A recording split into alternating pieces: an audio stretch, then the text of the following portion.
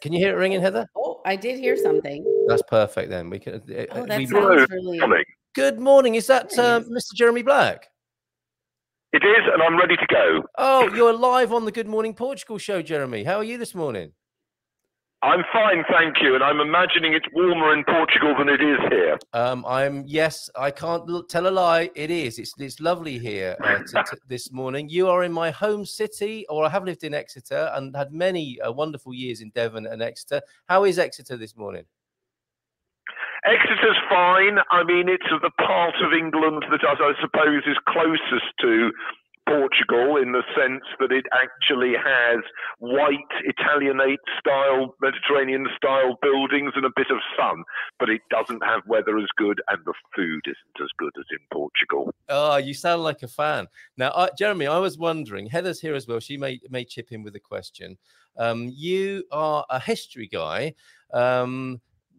Possibly more than you're a Portugal guy. Is that correct? You know, your expertise is in the world of history. That's correct.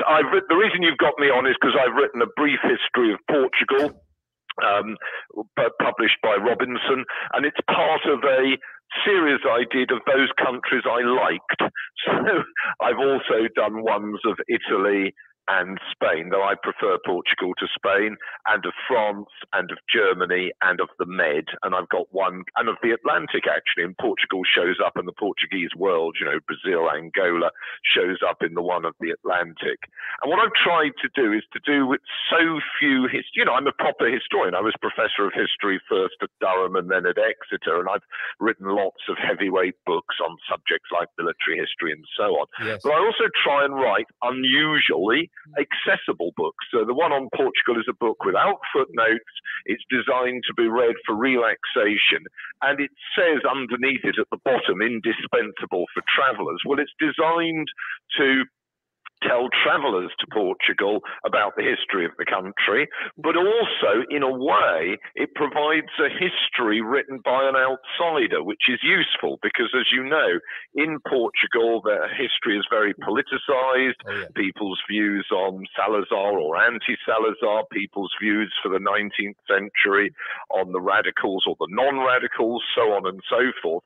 And what is useful is to stand back a bit and to try and produce a nation's history in a broader context and to try and explain why there are different points of view. It's not much help to say this point of view is right or that point of view is wrong, because that doesn't help you, because lots of people won't agree. Yeah. It's more important to look why there are different points of view and why there's different public memorialization of the past. Absolutely brilliant. And I'm so glad I'm not calling you from Spain or France, as it turns out. You clearly like Portugal specifically. And you have written a brilliant guide here for people who are considering coming here to live or to travel. It's such a good primer. It starts in the Stone Age, doesn't it? And then brings us up to almost a couple of decades ago. Yeah, no, it brings us up actually to the present. I mean, because, well, in a way, all of us are interested in the future, but the past is the only, as it were, data set. But also the past leaves its mark across Portugal. You've got everything there from prehistoric remains, which can be visited, as I discuss in the book, Romans, quite extensive Roman stuff. You've got a little bit of Visigothic, that's the post-Roman Christians. Then you've got the Islamic imprint. Then you've got the Reconquest. And then you've got the successive ages of building, architecture, and history. And it's worth bearing in mind that from the late 16th century, Portugal was the first of the great world empires. Now, there were other world empires like China or ancient Rome, which ruled large contiguous areas, but the Portuguese, of course, were a transoceanic empire. And, you know, by 1560, when obviously things started to go pear-shaped, and in 1580 the Spaniards took over, or Philip II of Spain became Philip I of Portugal. But prior to that, the Portuguese had established an imperial presence around Africa, in Brazil, in India, in what is now Indonesia, and they had trading links into China at Macau and into Japan at Nagasaki. And this was quite astonishing. Now, the Portuguese then had this rather dire period. King Sebastian stupidly invaded Morocco in 1578, got himself involved in a civil war there.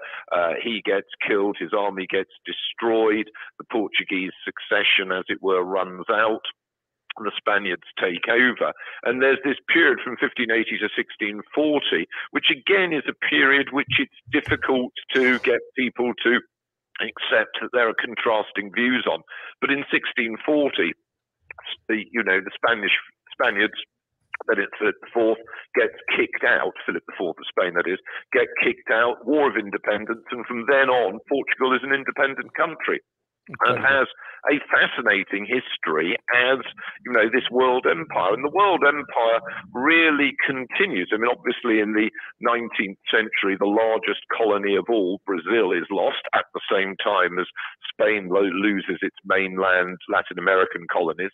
But even thereafter, Portugal, till the 1970s, remains one of the, European imperial powers. And these days, people are expected to apologize, etc., etc. But that's totally ahistorical. It would have meant absolutely nothing to the Portuguese of the age. And I'm not sure it's very helpful to be ahistorical. As I used to say to my students, people in 300 years' time, maybe 100 years' time, might regard us all as war criminals for eating meat, but it doesn't help. I eat meat, I ought to tell you, but that doesn't help judging the 20th century or the early 21st century. You need to judge societies on their own terms in order to understand them, as opposed to preach to them. Well said. Well said. Thank you. Could listen to you all day, Jeremy. It's great to have you here. I want to talk to you specifically about some of the things you love about Portugal, as a person, as a visitor. I wanted to ask you first, though, at the beginning, and I forgot to do this. How many books have you actually written? Oh, I've got the world record for the number of history books written. It's about 185. It's a crime to trees. What? No, you can look me up on Wikipedia. But by the way, I'm not the Jeremy Black who's a pornographic star in America. So, okay, goodbye. We thought it was you. We're not interested in talking to you anymore. We're just no, yeah, absolutely. I can fully understand.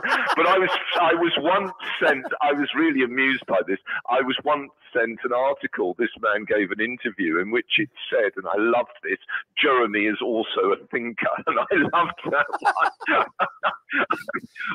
But no, that's not me, unfortunately. I might have had a more interesting life.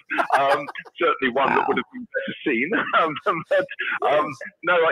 I started off. I was an undergraduate at Cambridge, postgraduate at Oxford, went to Durham in 1980 and taught there from 80 to 2015, eventually as professor. Then I went to Exeter, which was warmer. And taught there till I retired just at the beginning of 2020. And I'm still writing books at the present moment. I'm writing, in fact, a transport history of Britain at the moment. But it keeps me off the streets and also means I enjoy giving podcasts. And there's loads of free podcasts on my website. You can look up my website. There's loads and loads and loads of free podcasts on all sorts of historical topics. I'm currently doing a series on geopolitics, for example. We will do that. What is your website? I can't remember what it's bloody well called. Just look me up. Yeah, but you don't expect me. I can find it. I can find it. To know my own mobile. I don't know my own mobile. No, fair enough. Sorry for all the silly questions. Yeah, but don't worry. Don't worry. What do I like about Portugal? I think the people are very relaxed. I like the fact that, in contrast to Spain, it's got more trees. It's not got a bleached out feel to it. I like the food, which I think is amazing. I like the way in which most of the cities are very compact and you can easily walk around them. I like the fact that the Portuguese like the British, which is very pleasant and is relatively unusual these days, one has to say, in the world. True. I like the fact that you can fly to Porto and Lisbon and get on public transport and get into the city centre. I think there's all sorts of things that are very... But now, obviously, I'm not a fool. I know it has a contentious internal politics like we do in Britain. Yes. But, you know, I know that there are issues. I know people are concerned about the price of property, you know, in Porto and in Lisbon. I'm well aware of all of those. I'm not a fool. But it's as a place to visit, it has an enormous number of attractions. It does. And your favourite food or wine, Jeremy? I like the wine, the Albarino wines. I like those. I like ginger, you know, with the cherry stones in. Yes. I like eels. Actually, I've had lovely eels in wonderful sauces in Portugal, and eels which used to be quite big in Britain. You know, nowadays you don't get much eel, and it always comes in the same congealed mess in Britain. I like the Portuguese fish, though I don't particularly like salted cod. I like pork, and I think the way that the Portuguese do their pork is very good. I'm not so wild keen on their beef. I like, you know, I mean, there's lots and lots of good things in Portuguese food. It's been so... I love tomatoes spread on bread, you know, for breakfast. That's something I do in Britain. I take a slice of sourdough bread and push, you know, some squash and tomatoes on it. Okay, I'll be trying that. You know. Yeah, you get great tomatoes here. We were eating tomatoes. Oh my God! Have you got a question for Heather? Bobby O'Reilly's joining us on the screen as well. You can guess where he's from, Jeremy. But Bobby, good morning to you. Heather, do you have any questions for Jeremy? Good morning. He probably has to go and write another book. I'm just going to say I didn't expect him to be so funny. And he reminds me of Robin Leach from Lifestyles, the Rich and Famous. Okay, there you go, Jeremy. I don't know if you've had that comparison before. Good morning to you, Bobby. Do you have a question? No, I haven't. No. I think, look, can I just say, I think you've got to try and laugh, because otherwise one should be crying all the time, you know? Right. Yes, you have some pretty intense topics. I'll be 68 later this month, and quite frankly, the knee, you know, when I get up in the morning, the knees and the joints sound like a symphony orchestra going off, all the, you know, creaks and things. So you've just got to try and be positive. And one of the reasons I write books also is to keep my mind alert. What I find is so depressing about old people is, okay, they're like me, their body's going crap, but their minds, they become old farts, particularly the men. The only conversation they have is, you know, whatever they're repeating from the Telegraph or the Guardian, or, you know, some boring talk about somebody snubbing them at a golf club, and who the hell cares? And what they need to do is get their minds engaged. And one of the great things about reading is it keeps, and you know, it's great to read, including if you think what the person reading or giving a lecture on is wrong. Yeah. That's great. I mean, I gave 3 lectures at Gibraltar last month, which was great fun. I lectured on James Bond, and I lectured on geopolitics in Gibraltar. And I happen to think the lectures were pretty good. But I wouldn't mind if somebody came out of them and said, there are 3 things he's got wrong, because it shows their brain has been fired up. That's the key thing. And you see, too many people have got a brain like plasticine, and they're not creating new thoughts. They're not reacting they're not reacting themselves. They're just taking it in passively as if they were a baby, and that's just ridiculous. Well said. So no, I enjoy doing that. It keeps my mind alert. I mean, you know, at 2 o'clock I've got to do a podcast for the New Books Network in the States on how I, as a military historian, you know, see the war, the new war just started in the Middle East. So that's fascinating. So I'll have to answer their questions and think it through. And that's fascinating. That's good for me.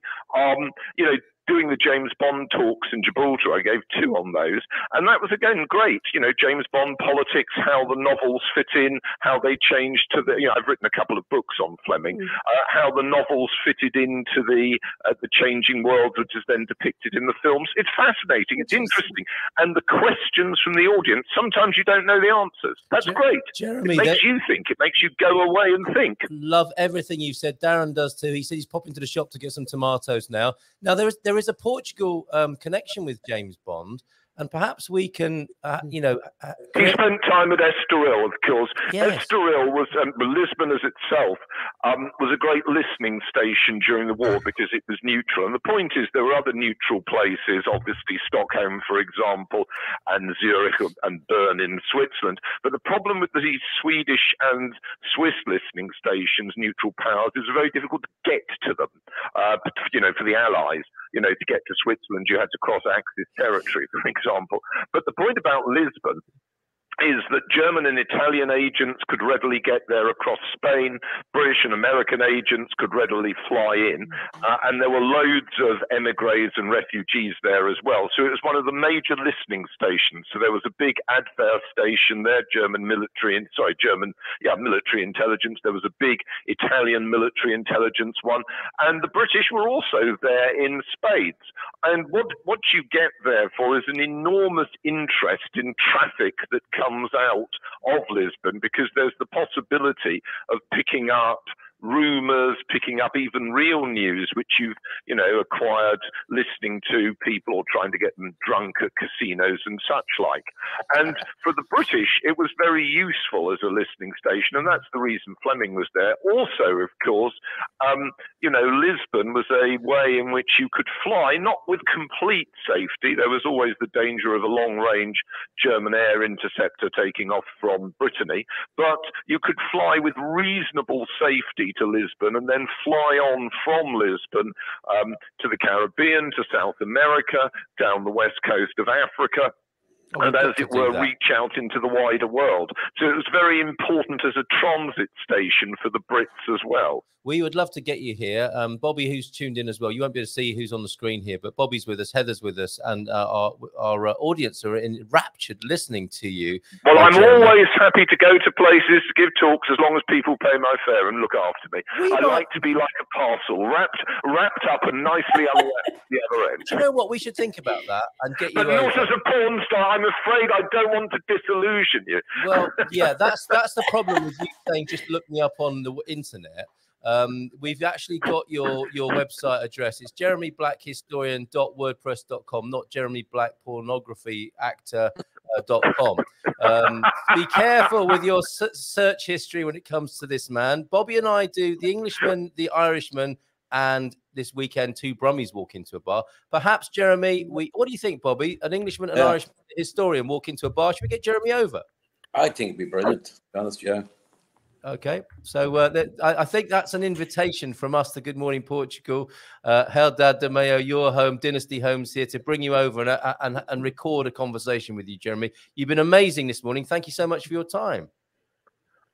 Great pleasure, and I hope listeners, look, listeners, you don't have to buy my books. You ought to be able to get them in libraries, but they are designed for you. They're not designed for other academics. They reflect academic knowledge, but it's designed to be made accessible, and too few people are doing that. The other thing is too many bloody books are too long. I can't stand long books. This book comes in at 242 pages, and none of the pages are too big. They're all the same size. What a surprise!